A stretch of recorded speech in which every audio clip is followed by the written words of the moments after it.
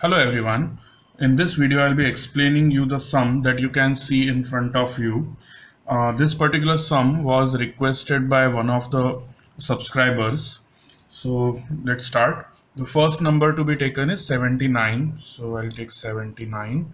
The next number is to subtract 65 from this. So that's very easy. Subtracting 6 on the tens place is also direct, and 5 on the units place is also direct. Next number to add is 73. Now to add 73 on the tens place, I need to add 7, which can be done directly. I have 5 and 2. So 5 plus 2, 7 I'll add on the tens place. And coming to the units place, I need to add 3.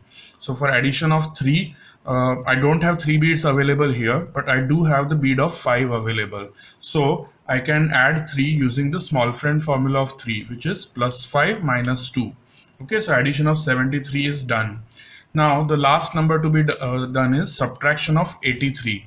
Now for subtracting 83, I'll start with the tens place. On tens place, I need to subtract 8. I do have 8 available, so I will subtract the entire 8 here.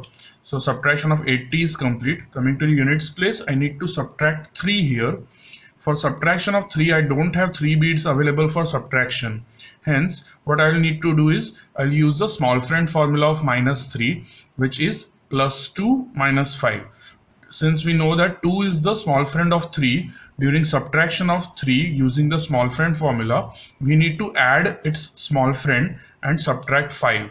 So plus 2 minus 5 and subtraction of 3, that is subtraction of 83, is now complete. The final answer that we have is 4. Okay, so I hope this method is clear.